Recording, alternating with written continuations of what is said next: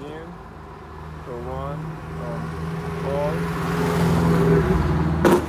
here by the Holy Innocents Church and School.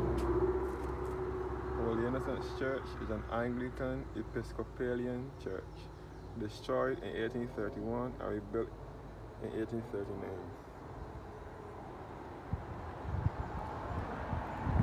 Holy Innocents Church.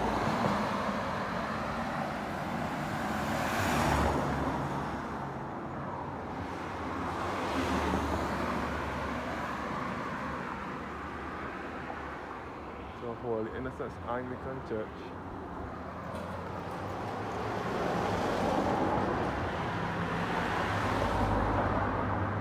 Again, I'm looking back up to Ayshford. Again, I'm on Ayshford Long Road. And this Ayshford is spelled Ayshford. And this is the road that leads to Harrison's Cave and West Mahogany.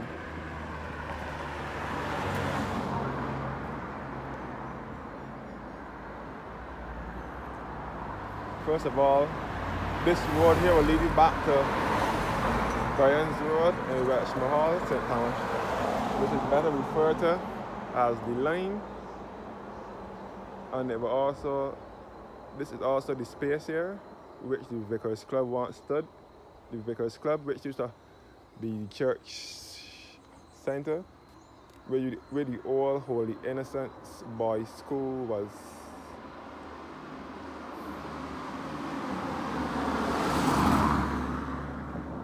So this is Holy Innocents Anglican Church. We have lots of family that are laid to rest now.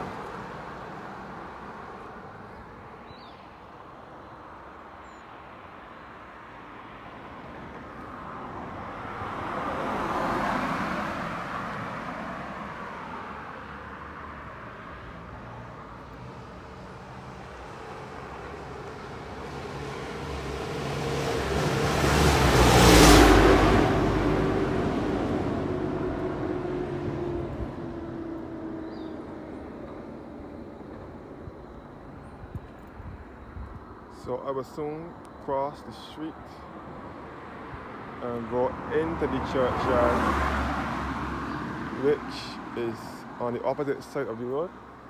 Because like I said before, they do not bury people in here anymore, since the churchyard in here is filled. Very seldom they will put down anybody in there. So as I said before, I have lots of family laying to rest, laying down in this churchyard.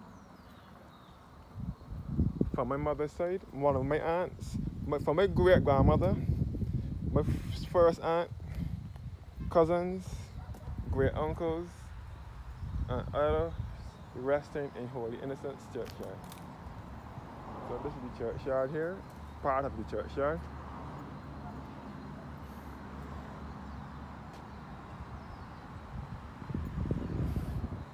Or the cricket pavilion over here.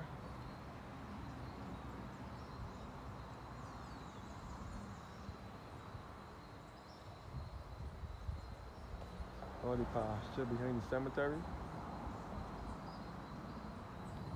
Or the churchyard and the cemetery behind here. Or the cemetery. So this is where they bury the people. This brats. Yeah. That's the brats, right? Yeah. I want to do one new classes though. Yeah. So this is the church cemetery.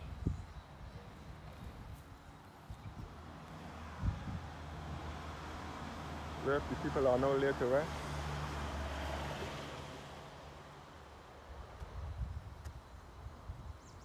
So the last person in my family that was laid to rest here is Golda Delcina Brown, buried in the middle here.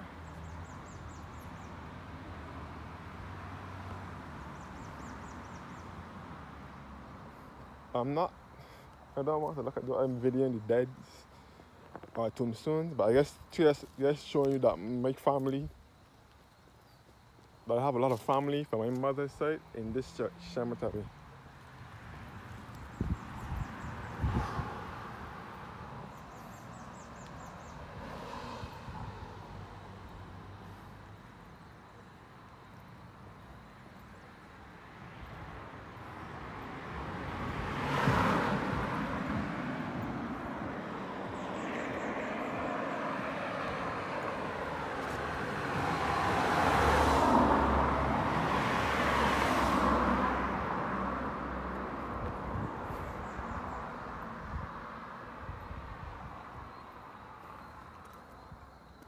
So again, this is Ayshford, Long Road, Ayshford, St. Thomas. And again, this Ayshford is spelled A-Y-S-H-F-O-R-D.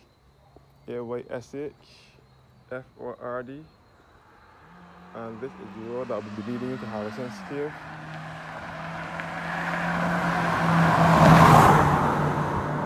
Richmond Hall Gully, Ayshford, Long Road.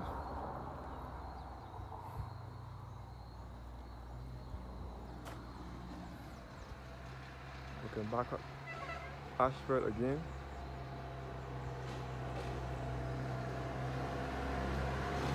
Yeah. Yeah.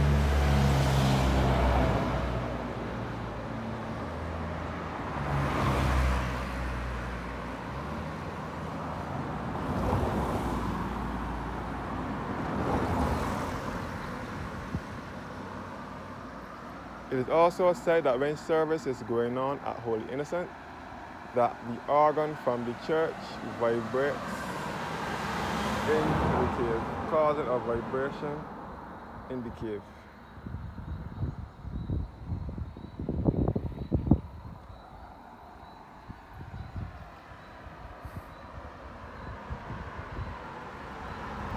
This is the road that will lead you back to the cave and to Richmond Hall Gully. Harrison's Cave and Richmond Hall Gully is up this road. Many people refer to Holy Innocent as Richmond Hall. Many people refer to Holy Innocent as Richmond Hall, but this is the tip of Ayshford, where Ayshford ends. Ayshford will end above the church around the corner here, and that is where Richmond Hall will begin. That little area where Richmond Hall begins is referred to as Sally Corner. I don't know how the name Sally Corner came about, but I came about here and it's called Sally Corner. And I guess my mother and them would have heard it called so too. So Sally Corner is on the corner by the post office. The school building again. So down the road will be leading back down to Ayshford via Hopewell and Jack in the Box Gully. Hopewell, Ayshford, Long Road used to have a lot of drag racing years ago. Racing used to take place on that road. And again, this is the school building which has the mural graphic on it, which was done by Miss June Connell in 2005, depicting things in St. Thomas. You can see Mr. Lester Vaughan below here, the one reading the book, who was the principal of Holy Innocent School back in the 1950s and 1960s, reading to the school children. The monkey here is at Richmond Hall Gully. You can see the windmill here at either Morgan Lewis in St. Andrew or Sturgis in St. Thomas. And you can see the top band, the Barbados top band.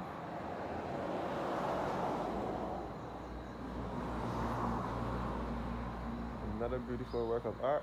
So my great aunts, first of all, this was the girls' school, which was damaged. It was a board school then, which was damaged by Hurricane Janet in September 1955, the hurricane that struck Barbados and the Caribbean in 1955. And then it was rebuilt to this modern wall structure. Janet damaged Holy Innocents. Janet damaged a lot of buildings in Barbados, and Holy Innocent was one of them.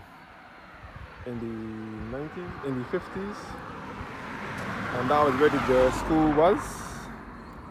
Holy Innocent Girls' School used to be there.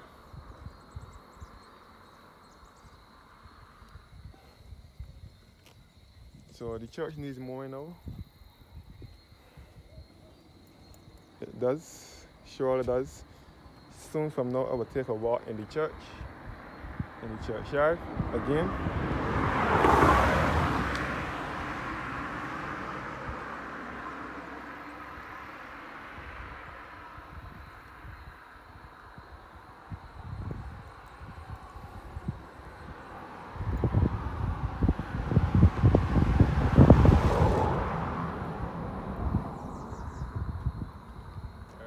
Good evening, good evening. Yeah, good evening. Good evening, good evening, good evening.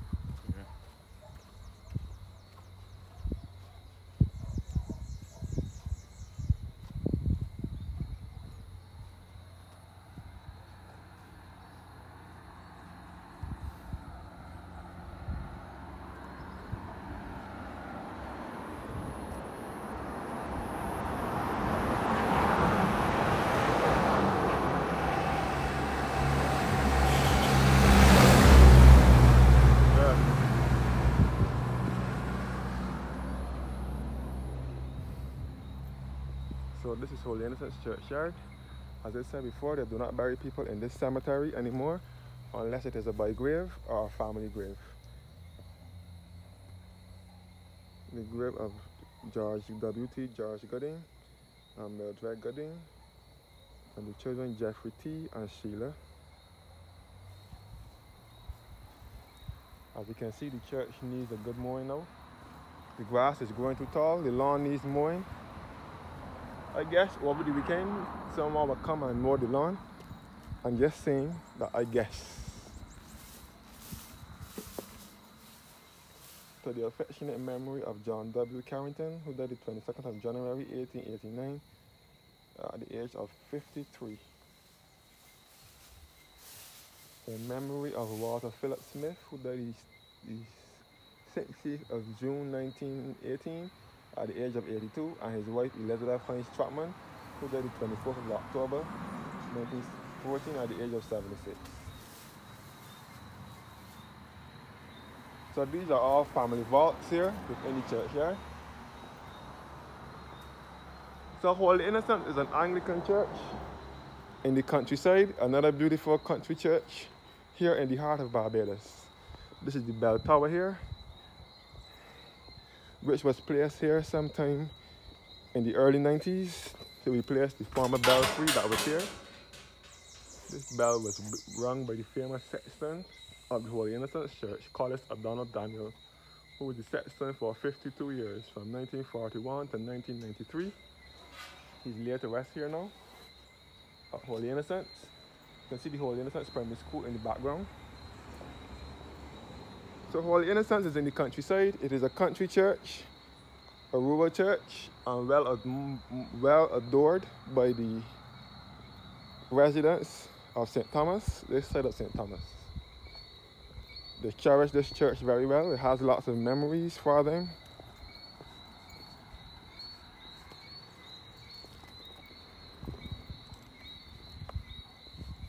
The old vicarage here, which is now referred to as the old vicarage here, which is now vacant. The last priest that I'm aware of that used to live here was Reverend Light, who was the priest here from 1987 to 2011, about 23, 24 years. I think the whole meetings and functions here now, but I don't think anyone lives here.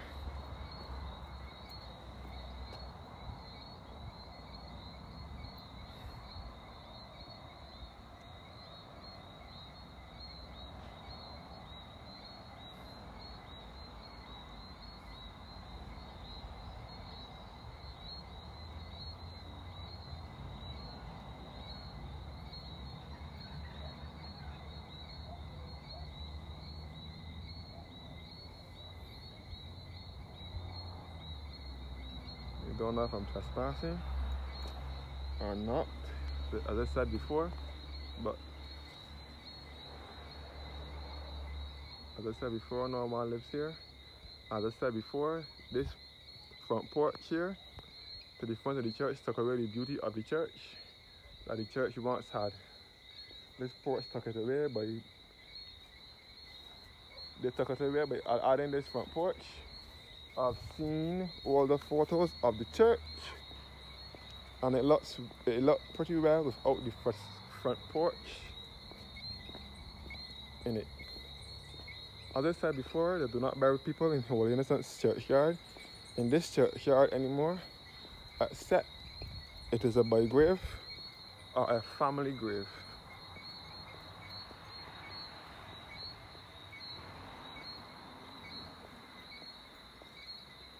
So, as I said before, I have lots of family that are laid to rest here at Holy Innocents, such as my cousins and great-grandparents. In sacred memory of the following families: William Green, John and Elizabeth Weeks, William and Walter Daniel, Lenore and Alvin Daniel, and the Glasgow family. May they rest in peace. Night is now approaching. The grave of former organist Hudson DeCosta Drakes, who was the organist of Holy Innocents Church, and he was also a principal of Hillaby Turner's Hall Primary School, which is in the same parish in St. Thomas. So this is all the churchyard here, which is said is no fill, so they do not bury people in here anymore. The grave of Lester St. Clair Vaughan, former principal of Holy Innocents Primary School back in the 1950s and 60s. He also wrote the National Pledge of Barbados in 1973. He was organist of Holy Innocents Church as well. Lester St. Clair Vaughan, born in 9th of November 1910 and died the 16th of September 2003.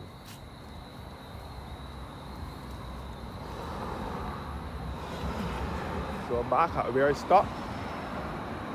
Once again, thank you for your time and have a blessed evening. You can see the sun has now gone down. It is that kind of time in the year when outside will be getting dark fast. So I will close off this video. Thanks for watching now. And do have a blessed and a wonderful evening. Love you guys. And look forward to your lovely comments. Let me know what you think about this video. And so on. Thanks for watching now, and have a blessed evening.